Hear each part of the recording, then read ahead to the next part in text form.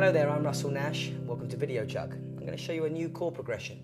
We're going to now go between C to D to E.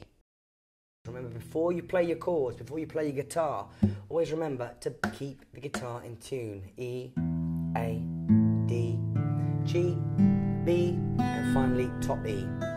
Okay, let's first of all familiarise ourselves once more with the chords. Go from C to D to E. And now we're going to use the rhythm down, down, up, down, down, up, down, down, up, down, down, up. 3, 4, and.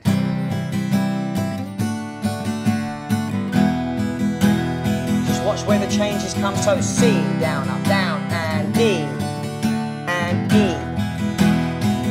Nice and clean, and down, down, up, down, down, up, down, down, up, down, down, up, down. Again, it's quite interesting to use the guitar in two separate parts. I'm using the low strings for the bass, so we get a nice bass tone ringing out on the C.